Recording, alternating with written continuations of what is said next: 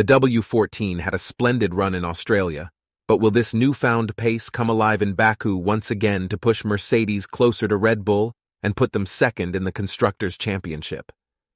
Analyzing the circuit at Baku and taking into consideration the upgrades Mercedes will be bringing will give us an insight into what to expect from the Silver Arrows. Before we continue, a subscription to the channel will be appreciated. The Baku city circuit does not share many similarities with other street race tracks like Monaco or Singapore. Despite featuring characteristic tight and twisty sectors, the Azerbaijan layout also includes 2 long straights and several fast corners. One thing we know about the W14 is that it is not as fast in the straights as compared to the RB19. The longest straight measures about 2.2 kilometers in length. This will be a great advantage to Red Bull and its RB19, as it currently has an unmatched straight-line speed.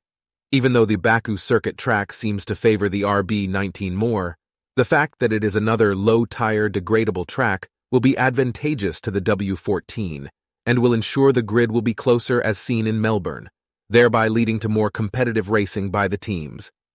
A bigger advantage for Mercedes coming into the Azerbaijan Grand Prix is the input from James Allison, who has now been officially appointed the new Mercedes-AMG Petronas Formula One team technical director.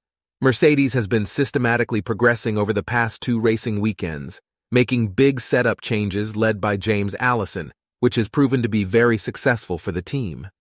Baku will be no different, as the genius aerodynamicist is now 100% involved in the evolution of the W14.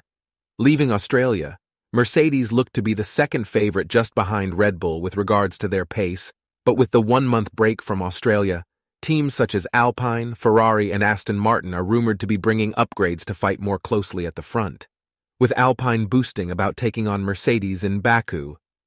Mercedes' goal in Baku is to get the second position from Aston Martin while closing the gap with Red Bull. If you want to know more about the W14 new concept, watch this video and kindly subscribe to the channel. Thank you.